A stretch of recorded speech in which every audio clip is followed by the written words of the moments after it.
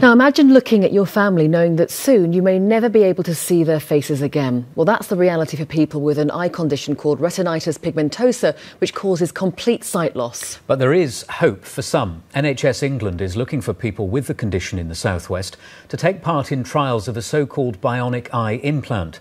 Our health correspondent, Jenny Walrand, has been to meet two men with the condition, one of whom already has the implant. Yeah. There you are. Yeah. I can hear you. I can't see you. I got you. How are Hello, you? Julian. Yeah, I'm very fine, thank you. Jolly good. Welcome. We've come for a walk at the National Trust's Godolphin estate.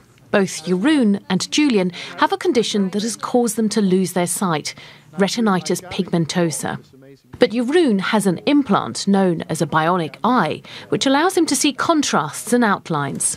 When you feel the glasses, so this is my eye. There's the chip. And I see. The other eye, there is no chip. How does it work now with the chip? What can you see of me, of my body? When I look at you, Yeah. okay, this is what I do. I see. So, Yep, got because this is what I see. that. It is 30 degrees. So I must scan to get the screen. I see it. Yep.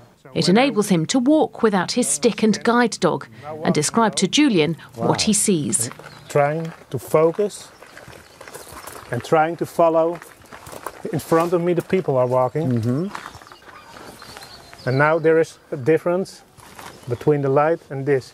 So Jeroen and Julian's condition causes their retina, the cells at the back of the eye, to break down. But Jeroen has an implant behind one of his eyes. It's linked to a battery pack on his belt and a camera on his glasses. It's already been used in the UK on patients with age-related macular degeneration. Later this year, NHS England plans to pilot the operation on 10 people with Julian and Jeroen's condition. They're looking for suitable patients to be referred through their GP. For Jeroen, the implant, which is officially known as Argus, has had a remarkable impact on his life. yeah, sometimes it makes me crying because it's so beautiful with a new sun rising. He now goes skiing, does archery, and has found love. I have a lovely girlfriend, Nanda, and our wedding is in June, and we get a relationship when I got the Argus 5 years ago, and yeah. And the rest is history, so to The rest speak. is history. Happily ever after. Yeah, I think for sure. Meeting Jeroen has given Julian an idea of how his life might change if he put himself forward for the NHS pilot. And this weekend, Julian will begin a walk from Land's End to John O'Groats to raise money and awareness of the need for continued research into eye health.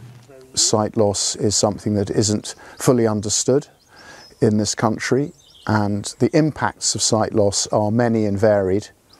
So I want to be talking about that during my walk. And yes, I do want to promote eye research because I happen to think that it's one of the best kept secrets in the UK. When I went blind in 2010, I actually knew nothing about this incredible world of discovery and innovation. The Big Blind Walk will take around 7 weeks, and Jeroen will be joining Julian for the start. Jenny Walrand, BBC Spotlight, Godolphin.